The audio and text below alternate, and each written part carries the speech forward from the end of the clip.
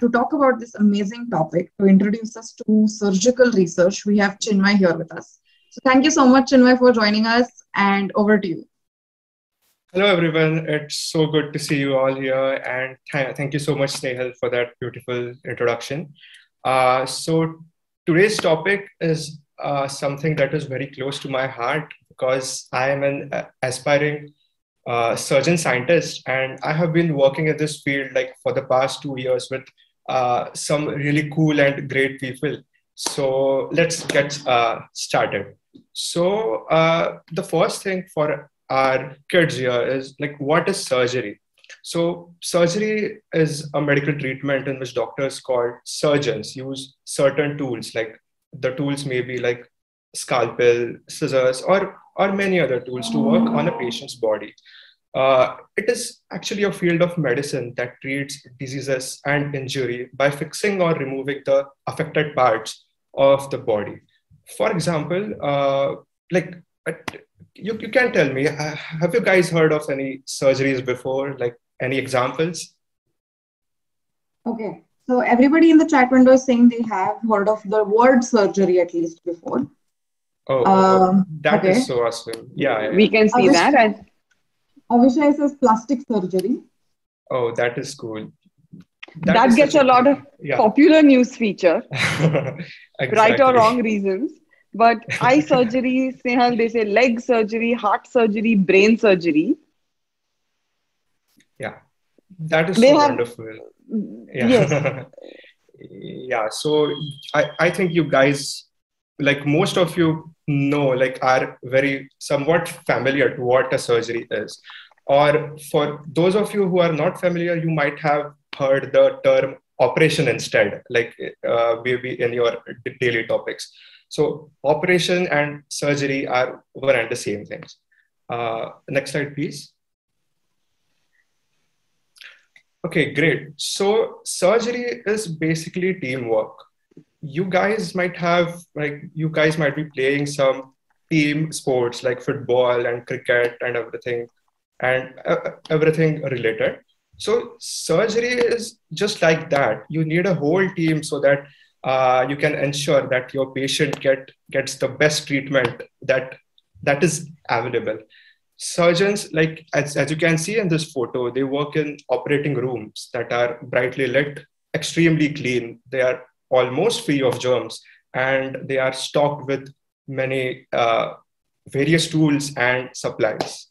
So now like a surgeon alone cannot fulfill his daily tasks. They need a whole team comprising of skilled, multi-generational, and very culturally diverse members.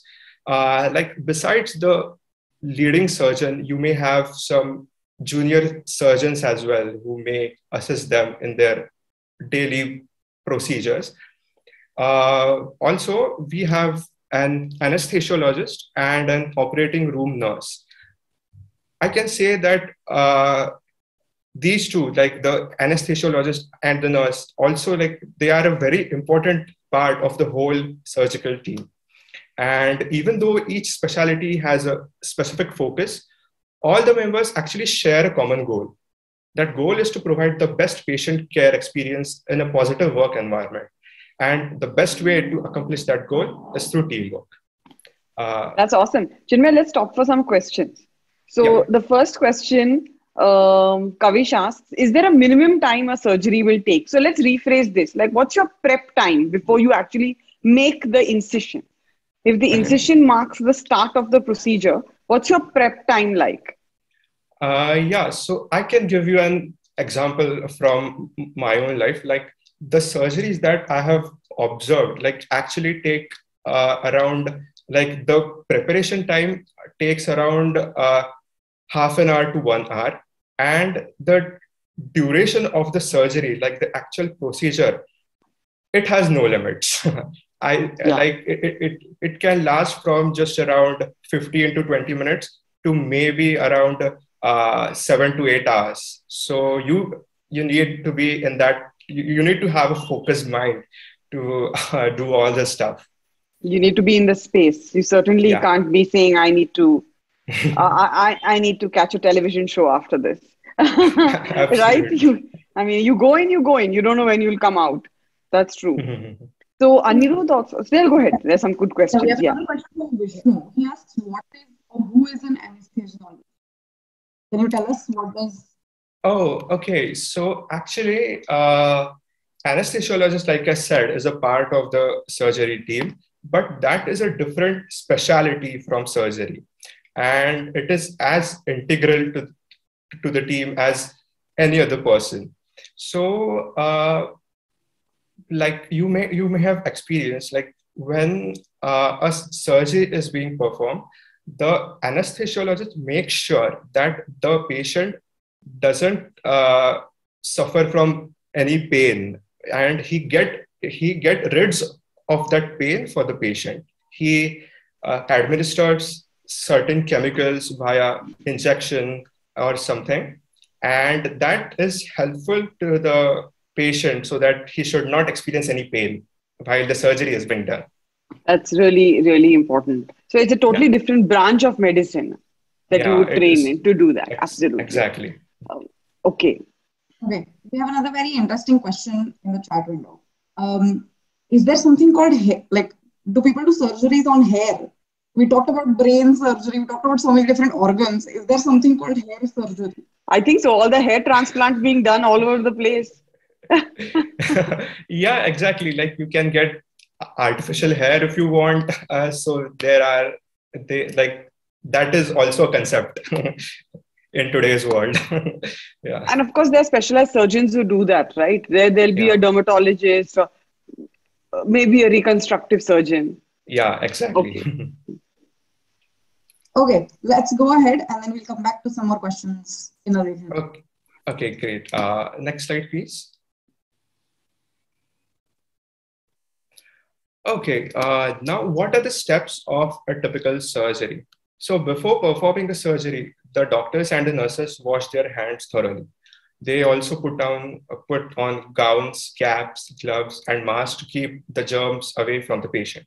Like those are separate clothes and not the normal clothes that you wear in your daily life. Also, they set up like these huge machines that will keep track of the patient's breathing and heart rate. You might have seen these machines in certain in some movies or serials which make like a beep beep beep beep sound. So those are exactly those machines. The sound might be somewhat irritating, but they are very like incredibly useful for the procedure. I think if the sound is there, it's irritating. If the sound is not there, you need to galvanize into action. Basically, that's what it means. So, Exactly. the beep sound is good. Exactly. Yeah. Also, like I mentioned before, in this surgery, you make use of certain chemicals to numb the part of the patient's body on which they will operate. That is the job of the anesthesiologist. Or they may put the patient to sleep with certain drugs which are also used for the procedure. And like I said, under anesthesia, the patient doesn't feel any pain. So that is a really good thing. Yeah. Have you heard of anything like, do you know of any other like similar steps? Yeah, Kavish mentions the term ICU. He says he's familiar with an intensive care. We've heard it.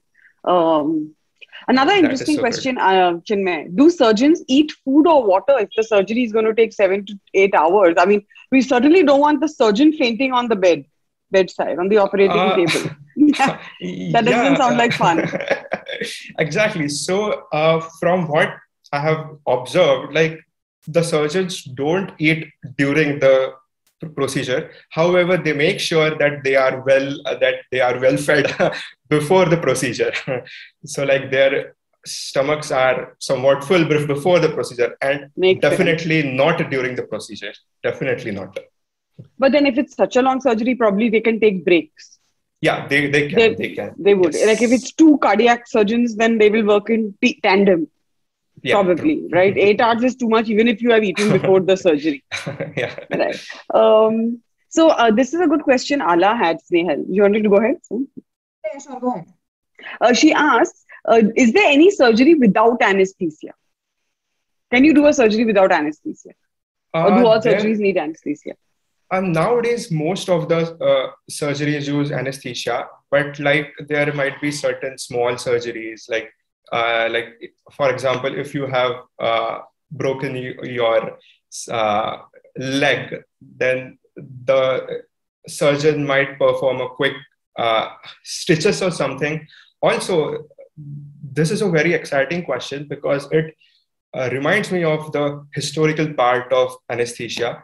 Now, before anesthesia was invented, like there were no ways to reduce the pain of the patient, and you can imagine like doing all those surgeries while the patient is screaming and he's crying of such a pain that would be so horrible. So anesthesia is the way to go. Yeah. Yeah, definitely. Another very interesting question is, are there maybe some people for whom this doesn't work, all these chemicals that are used to numb the pain, maybe it just doesn't work with their body. So what do they do in such cases, or if they're allergic to those chemicals? Yeah, that is also a great question. So like there are a variety of these chemicals, variety of anesthesia chemicals that we call them. And like the job of the anesthesiologist is to ensure that that particular chemical is suitable for the patient's body. So that is the whole job of the anesthesiologist. And that is why he is present throughout the procedure, like till the start to the end in the room. So he actually takes care of that very well. He or she can take care of that. He or she. Yes. Yes. Okay. Okay, let's move on. Lots of questions, Chinmay and Sneha, lots of questions, but we'll come back to them, guys, okay? Absolutely. We'll come back to them. Okay. Yeah, next slide, please. Yeah, so let's get into like what is thoracic surgery. Thoracic surgery is the field that I have been working with since the past 2 years. So the first question is, what is the thorax actually? So the definition of thorax is the area of the body situated between the neck and abdomen. But like, let's do one thing. Take your hand and put it above your stomach. And can you feel some hard structures over there? Don't press too hard, okay? Don't press too hard. So these are the bones of the thorax. Together, they are known as the rib cage, okay, above your stomach. And they protect the delicate organs of the thorax. Like the organs may be your heart, like you can see in the picture that you can notice the lungs there. And between the lungs, there is our heart. Do you know of any other organs in the thorax, like apart from heart and lungs?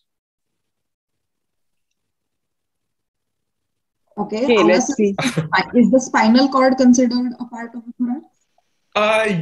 Not exactly, but that is situated in that part. It is not exactly a part of thorax, but you can call it something.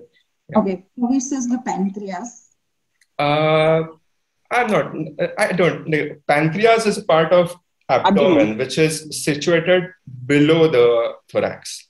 Yeah, guys, like in the part of your stomach. Think a little higher than the liver and kidney. Yeah, like in this part. Yeah. think around your heart. Think around your heart. Below your neck, above your stomach. Yeah, exactly. Lungs are a part. Yeah. Diaphragm. Oh, that is a really cool answer, if I may say. Wonderful, wonderful. So if I can tell you, there are a bunch of other organs known as the thymus and the pleura. So what is thymus? I'll just tell you briefly. It is a part of the immune system. What is the immune system? It is a system of the body which helps us to fight all the germs that we are getting inside our body, like throughout the day. Great. Then can we move to the next slide? So just to summarize, Chinmay, the basic thorax will be what? Lungs, heart, the great vessels of the heart. Yes, the thymus, great vessels of the heart. The pleura that covers the lungs, just so that they know. So a thoracic surgeon will operate these organs. Yeah, okay. Exactly. Yes. Great then. So what is thoracic surgery now? So like I said, thoracic surgery focuses on the chest organs, like the organs in the thorax, including the heart, lungs, esophagus, and trachea.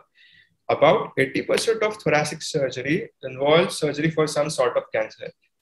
And when I say 80%, so majority of those surgeries are on lung cancer, because lung cancer is actually like people usually do not people usually don't know this, but lung cancer is the deadliest cancer in the whole world. And it is like the number of deaths from lung cancer are actually far more than the other cancers, which are from second to fifth number combined. So that is a really huge thing. Yeah. So next slide, please. Yeah, what are some well-known thoracic surgeries? Have you guys heard of any of them? Like, or do you know any other surgeries apart from those mentioned here? Like you must have heard about bypass surgery, because that is a very common topic in India right now. Sure. Yeah. So your coronary bypass surgery is a thoracic surgery. Yes. Yeah. Okay. So Avish says he has heard of cardiac surgery. That is true. Yes. Yeah. And also there are other types of surgery. Like I said, all the surgeries of the lung and all the surgeries which are related to heart or the vessels of the heart, which we have mentioned aortic surgery here. Aorta is a vessel of the heart. So these are also included. Yeah. Next slide, please. So let's get into the topic. After now we know the basic things, let's get right into the topic. What is surgical research? So research is at the forefront of patient care, whether it is medical or surgical.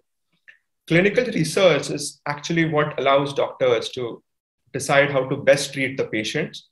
And it is what makes the development of new medicines, new procedures for surgery, and new tools whenever possible.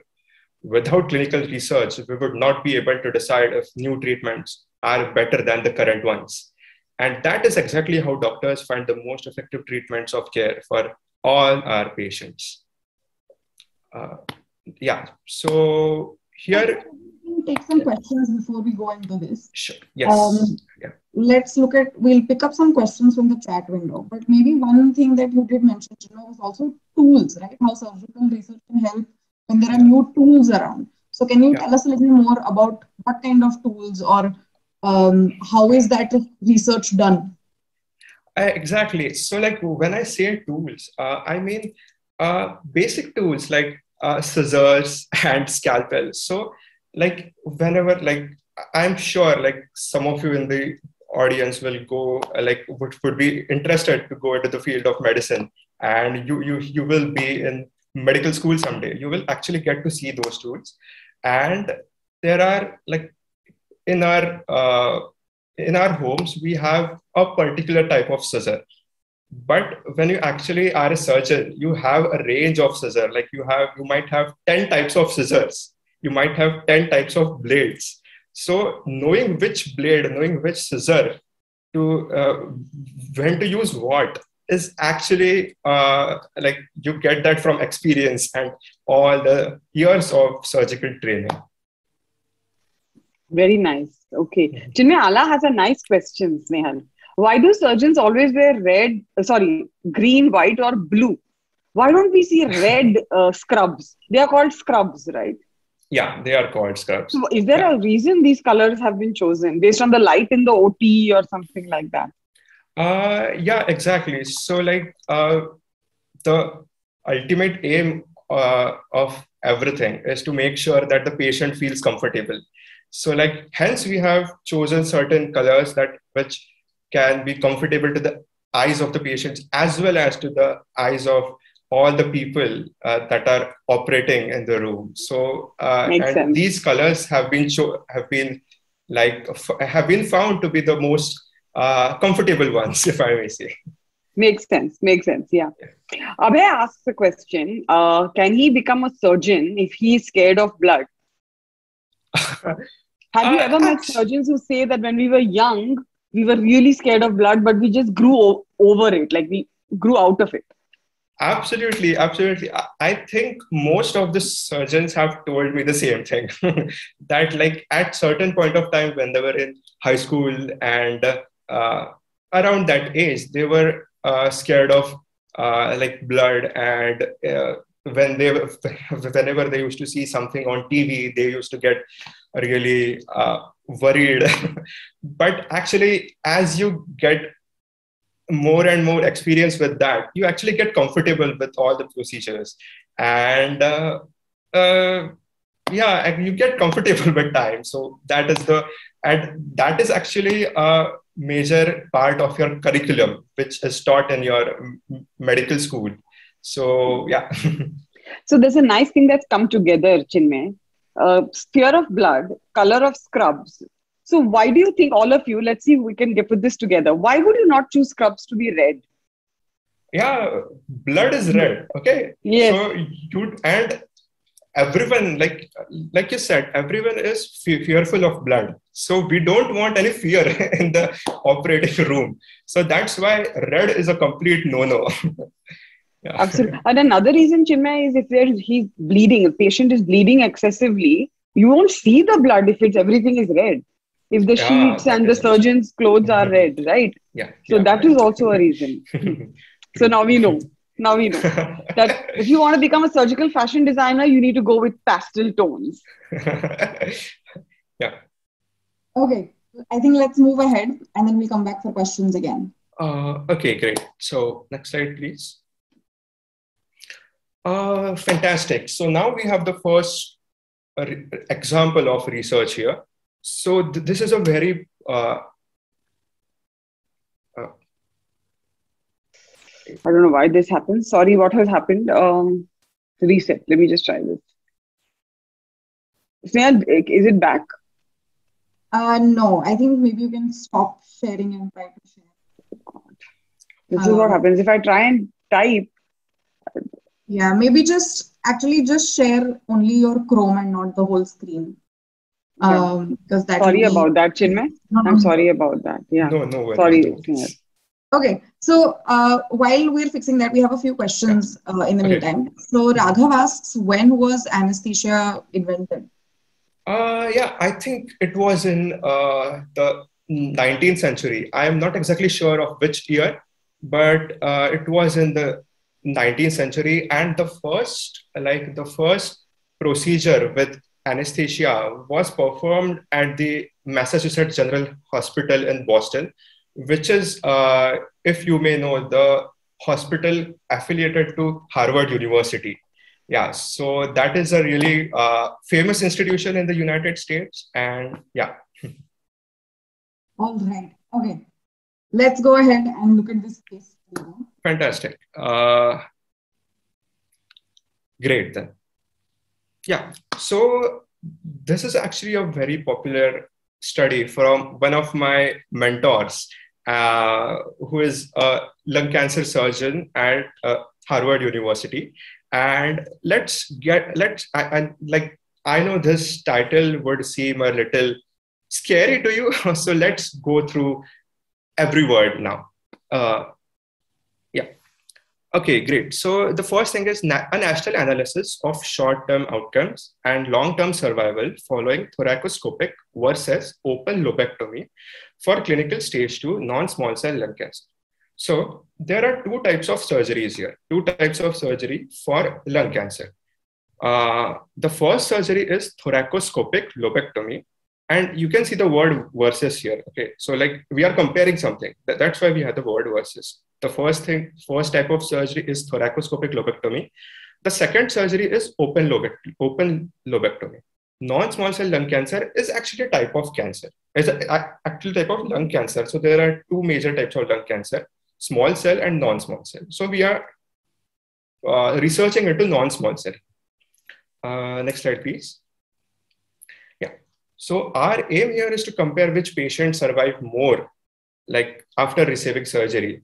The patients who receive open lobectomy or the patients who receive VATS, video assisted thoracoscopic surgery. as their preferred procedure. Now, if you can see in this figure of open lobectomy, you can see that those dotted lines actually represent the incision, where the incision is made, where the body of the patient is cut. So that is a big thing. That is a big incision. And as compared to VATS lobectomy, you can see like it almost like it involves very small incisions. Like you can hardly see them. So VATS lobectomy is a type of minimally invasive surgery. Minimally invasive surgery has smaller cuts involved, and you cannot as I can tell you, you can hardly see them in the figure. Okay, and so that is a relatively newer type of surgery as compared to open lobectomy. And the aim of our surgery was of our research was to compare these two patients. Next slide, please. Yeah. So how was this research done? So the first step was to choose your patient groups. So choose what type of patients you want to include in your research. Here we are performing research on patients suffering from a particular type of cancer called as non-small cell lung cancer. The step 2 is now we want to obtain some specific information about these patients. As our research is going to compare two types of surgeries, we need this information of which group of patients received which type of surgery. Now, how do we obtain this information? Sure, go ahead. Now, how do we obtain this information? From hospitals, because they keep a record of all the patients, like which medicines were given to them, which type of surgery was performed on them. And like you can see the title was a national analysis. So in this study, we took patients from all over the country to perform their analysis and compare between them. So just to clarify, Chinmay, it was in retrospect. Yeah. These surgeries for non-small cell lung cancer had been done. Some people were done the VATS, some were done open, and you now were taking the data out, right? So it's not that you were proactively searching for people who needed the surgery. No. Yes. Correct? Yeah. Okay. So it was a retrospective study, meaning that the patients already had undergone these surgeries like previously, like some years ago, and we just took their data and analyzed them. Okay. So this is one way of doing surgical research, looking at records. This is one way, yeah. The other types are prospective studies and like very famous things called clinical trials, where you actually enroll the patients and then you start surveying them. So Chinmay, maybe one thing important to clarify here is these were patients that had already had the surgery. So the hospital, like you said, already had all their information. So did you just call the hospital and did they just give you the information, or do you have to get approvals, make sure the patient is okay with sharing their data? Did you have to do all of that? Exactly. So that is a very important thing, which is called ethical research. And we want to make sure that the patients are completely okay with that we are taking their data for certain studies. So like we have to get all the approvals, which takes like a significant amount of time. But that is a very important of every study, like every research in every part of like science. So what are the results? Like what did we actually find? Both groups of patients had similar survival. Like both of them survived almost for the same years after they received their surgery. However, the patients who received VATS, which was a minimally invasive surgery, had a shorter hospital stay, less complications, and decreased pain. I wanted to ask this question to you, like, how do you think, like these 3 points, shorter hospital stay, less complication, and decreased pain, how do you think that this can improve the patient care and the comfort of the patient, if I may ask? So we'll wait to hear from them. So basically, we looked back at the records. We concluded that survival was the same, but there were lesser complications, pain, and hospitalization. Hospitalization means costs, additional risks. So he can see his family sooner. Yes, if he's in the hospital less. The patient is Such a already great going answer. through so much. Yes. So they're all, I mean, we definitely have the heart in surgical research ready. We know. So maybe So what? and ask if you were the researcher on this study and if you saw this conclusion, you saw that both the patients groups, different kinds of surgeries done, but they have the same survival rate. But the ones that had the minimally invasive surgery, they had all of these benefits. They had decreased pain, shorter hospital day. What would you say? What would be the conclusion of your research? Yeah, so the conclusion for me, which I will tell to my patients in the future, is that I would prefer them to have VATS instead of open lobectomy because that would be comfortable for them only. Like all these points that they would suffer less, there would be less pain. Our ultimate job is to ensure that our patient is comfortable and gets the best treatment that is possible. Fantastic. So okay, we can VATS. move on. Chinmay, we have quite a few slides left, so let's move on. Yeah. Great. So the second is case study of research. The next case study. Now, this is a very, very interesting topic, actually. Does anyone in the audience know what is augmented reality? You might have heard it. Like, it is a very catchy term right now in today's world. Okay, no problem. Yeah, virtual. Oh, that is great. Can you move to next slide, please? Yeah. I'm sure you guys must know what is Pokemon Go. Like, which game is Pokemon Go? So Pokemon Go is augmented reality basically, and we are now adapting the same in all our medical surgeries. So as you can see in the first picture here, there is an iPad. Okay, and you can see like it is not a very accurate representation of what I want to say, but augmented reality is something that the objects are not there in front of your eyes, but through a device like an iPad or your phone, you can actually see them. And like you can say, augmented reality is an enhanced version of the real physical world.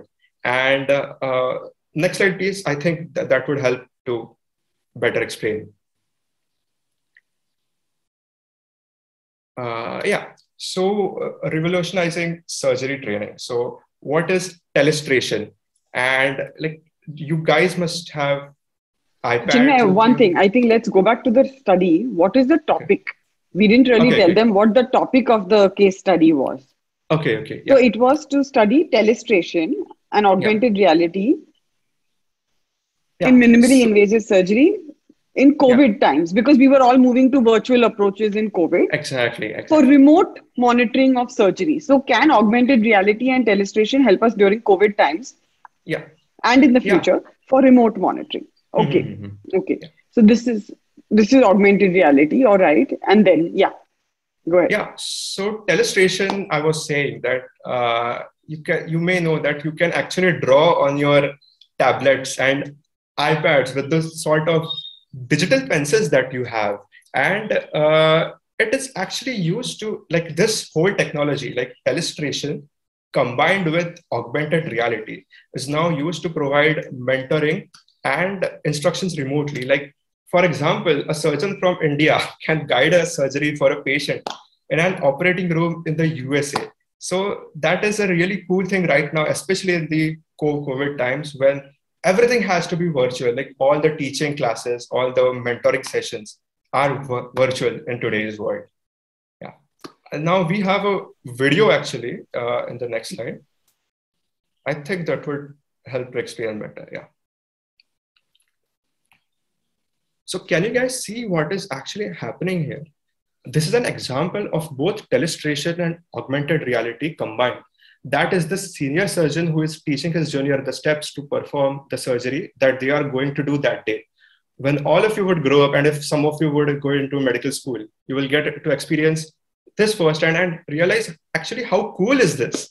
And at that time, medical science will be so much more advanced than it is now. And things would be much more cool and amazing as they are now. Like you can actually like This sort of technology actually helps to reduce the risk while the training of surgeons is being done, because while they are being trained, they are prone to make some mistakes. So this type of new technology helps to reduce those mistakes. So maybe just to clarify for everybody, this is like an artificial situation that's being created. This is not a surgery that's being done on an actual patient. No, it is not an actual situation, because you can't take that risk on a patient, because when you are like learning something new, you are bound to make mistakes. So we are, instead of actually trying to make mistakes, you can make mistakes in the virtual world. Okay, that sort of reduces like the discomfort, if I may say. Of course, and trainee surgeons can also practice several times in this virtual reality before getting onto the patient, right? Exactly. Big factor. Okay. Yeah. Now, the most important topic here is thoracic surgery for lung cancer. Thoracic surgery, like I said before, remains the preferred treatment for lung cancer in combination with chemotherapy. Chemotherapy, you might have heard, is administration of certain chemicals which help us to combat cancer. Now, most often there are different types of surgeries performed for lung cancer. The most common of it is lobectomy. Lobectomy is actually removing a certain part of the lung or a certain lobe of the lung. I have a picture actually in probably the next slide. I will show you that. But if the cases are severe, like very advanced stages of cancer, you might have actually you might need to remove a whole lung. So that is also a thing. In the picture, so this is actually, I should tell you, this is a graphical representation, not a real picture. Okay, you can see those red things, those are actually the tumors. Okay, those are actually the lung cancer tumors. And like you might be knowing, smoking, which is a major cause of lung cancer. Smoking is a really bad thing because the tobacco smoke contains many bad chemicals. As I have written, more than 7,000 chemicals, and linked to about 80% to 90% of lung cancer deaths. Next slide, please. But till now, like the thought in people's mind was that lung cancer is only due to smoking. So what the recommendations that we had for lung cancer screening included only the people who smoked were eligible. But new research from last year finds that non-smokers should also be screened regularly for lung cancer. Yeah. And Chinmay, you can just tell them what is screening. What do we mean by screening? Yeah, what do we mean by screening actually? So you might have heard of certain types of screenings like CT scan, MRI scan. So these are type of techniques like radiological techniques which help to find certain things in our body. Like screening for lung cancer helps us to find like where the tumor is actually located and how many tumors are located. That is a CT scan, which we do for lung cancer. Yeah. So in that picture, you can see that a part of the lung is being cut.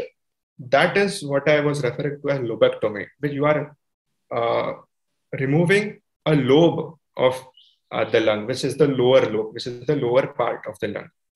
Now, like I said, the current guidelines for lung cancer are just for smokers, but the guidelines that will come in the next few years because of the new studies, new research that is being done, will also include smokers and non-smokers as well. So as screening increases, as lung cancer screening increases, more and more patients will be diagnosed with lung cancer, and hence more and more of number of surgeries will be performed, which would increase the job of the thoracic surgeons. Yeah. Next slide, please. So we have a question in the chat. Yeah. Okay. Obviously, this new study shows that people who don't smoke, so non-smokers should also be screened. for lung cancer. That probably means that there are other causes of lung cancer as well, apart from just smoking. Yes. So can you tell us more about what are these causes? Do we know?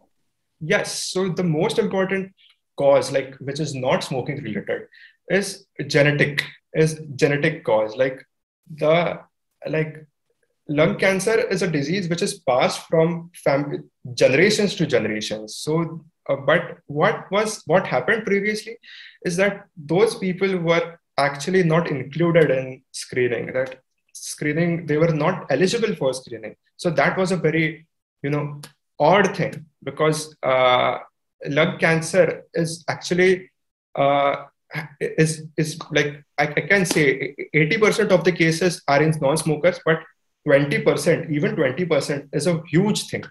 And now that they are finally included, that is, I think, a good. You said 80% are in smokers. 80% are in smokers. smokers. Yes. But 20% is a huge number for non-smokers. And there the reasons can be family tendencies, genetics, also exposure to certain industrial pollutants, asbestos, beryllium, etc. Exactly. So depending on their work, right? If they have workers in asbestos factories, etc. Yeah. Right? Yeah. Okay. So Also, that 20% is also huge. To Yeah. not screen them at all. And not screen try them at and all. detect the cancer early so that they can Exactly. have treatment. Right. Yes. Okay. Getting it. All right. Can born with lung cancer? Anirudh, Anil, I mean, there are some rare congenital lung cancers, but very, very rare. Lung cancer is not a cancer people are usually born with. Yeah. Very, very rare. So, okay. What we all mean when we say there's the genetic basis, that doesn't mean you're born with it. It just means that because of some genetic reasons, you are more likely to have the disease. Yes. As you grow older. Okay, so it's not Yes. necessary to be born with it. Yes. So like you have a tendency to develop that disease when you grow up, not that you will be having lung cancer as soon as you are born. Okay, next slide, please. So what is the future of research and technology? I would like to ask you all this question. Like, what do you think? Let me first tell you what is happening in this picture. This is actually a very cool thing if you can look. On the bedside, like above that, that is actually a robot. And on the left side of the picture, there are two surgeons who are operating that robot, that they are actually operating the arms of that robot. And that thing is actually very similar to your PlayStation console. Like they actually have like these consoles in their hand, and they are controlling like this. And it is like when you actually observe that, it is a really cool thing to observe. And what are the advantages of this is that this thing is much more precise to when you do the surgeries manually. So, and I am really glad to tell you that many great institutions in India also are performing these type of robotic surgeries. So that is a very good thing to know. Yeah. Yeah. And like now that we are seeing so much progress in technology, you must have also heard like man will be replaced by machines and many other similar thoughts. Can this truly happen? What do you all think? Like, can doctors be truly replaced by technology? I would like to know from you all. Yeah, you can use the chat window. So right now they're saying no, please no. I think so. No, yes. Great. These are great answers. The thought that robots will do the work of doctors might be true to some extent, but like only to some extent. Let's take an example. A machine can help us to choose the best treatment plan for a patient based on his history and many other factors. On the other hand, a doctor can go 10 steps further. They can ask if the patient can afford the treatment or not, or simply whether the patient is happy with the treatment which is being offered to him or not. And most importantly, we cannot forget about the patient-doctor relationship. The sense of comfort that healthcare professionals provide to the patients which I think is very, very valuable. And that is something that technology, however advanced it may become, it can never replace. Yeah. That was a beautiful end note. Yeah. Absolutely. Absolutely. If you think about it, you share so much with a doctor that you will not tell anybody else. Right? So Yeah, much exactly. information and under so much confidentiality and mutual trust. Mutual trust. That is so Yeah. important. Yeah. And that brings me to my last slide, magic and medicine. Does anyone in the audience know who this person is, who this very world famous person is?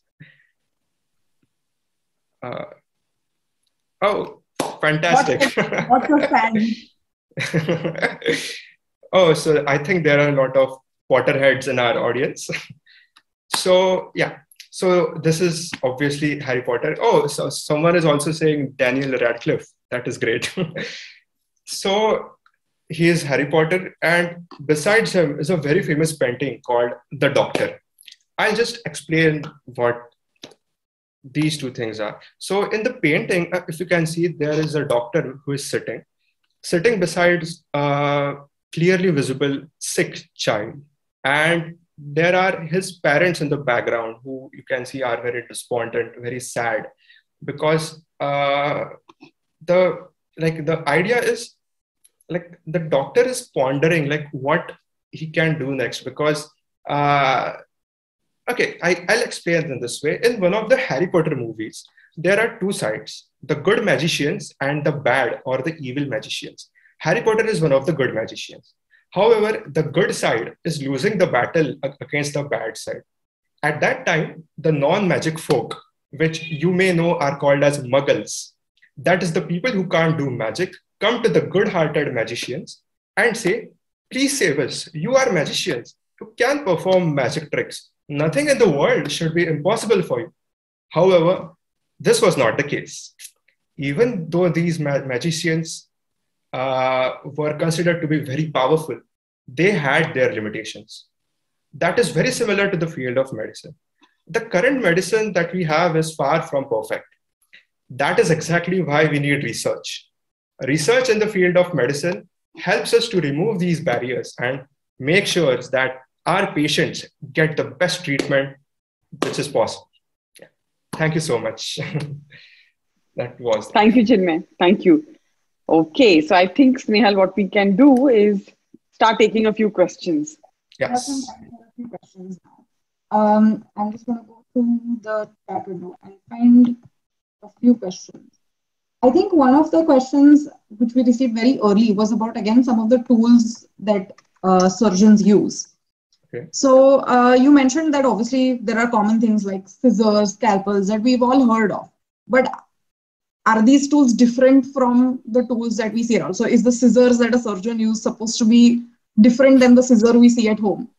Yeah, they are actually very different. And they are actually known as surgery grade scissors, like especially designed for surgeries. So like they have certain characteristics which you don't see in your regular everyday scissors. Also, the tools that I mentioned also include the robots that we just saw in those pictures. Like the research that we are doing right now also helps to develop more advanced robots which are more precise and more efficient at doing what they do.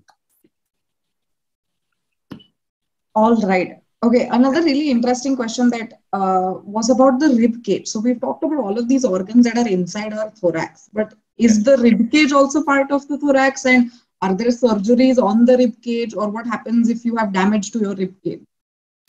Yeah, so actually, like I said, rib cage is in the same part as of the thorax, and it actually protects the organs which are inside your rib cage, which like heart and lungs. What happens usually, like if the rib cage is damaged, like if those bones break, bones which are a part of the rib cage, which are known as the ribs, if they break, in some cases, they might actually damage the organs inside of those rib cage if the wound is too severe. So it like now that we don't have the protection, which was the rib cage, the organs inside it are also vulnerable to damage.